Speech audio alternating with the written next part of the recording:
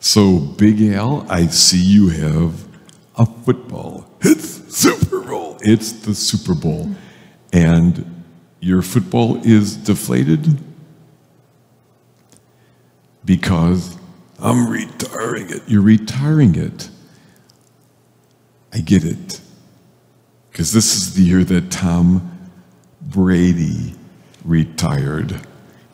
Not everybody's going to get that one, Big Al, but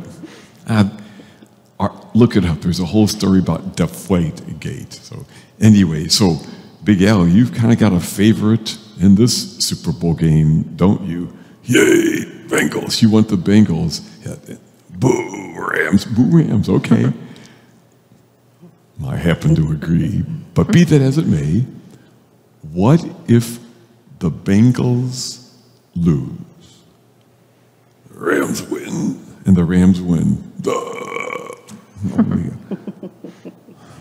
Well, Big Al, he wouldn't be very happy, and I wouldn't either, boys and girls. My goodness. You know, sometimes we have our favorites and we don't like it when they lose or things don't go the way we want.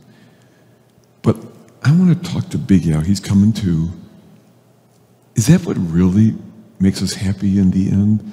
Oh, sad to be sad? Yeah. And Big Al, you'll get over it. You will. Those are not the kind of things that really in the end last, that give us happiness. Big Al, think about what are the things that really make you happy? Winning. I mean, besides winning, Big Al, and I mean, deep down inside, well,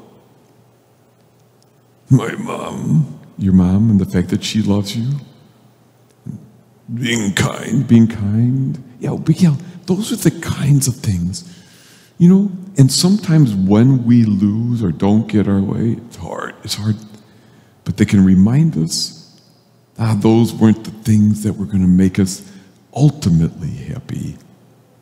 But the love we receive and the love we give, that is what makes us happy.